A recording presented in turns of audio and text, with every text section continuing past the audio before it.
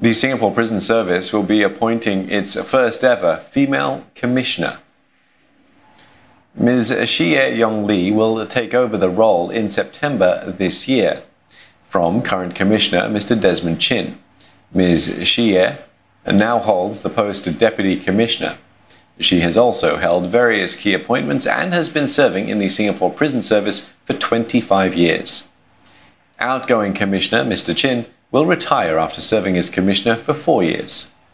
Under his leadership, the Prison Service made significant strides and implemented programs that made impactful changes in the lives of offenders. The Prison Service was also recognized for its operational and people excellence.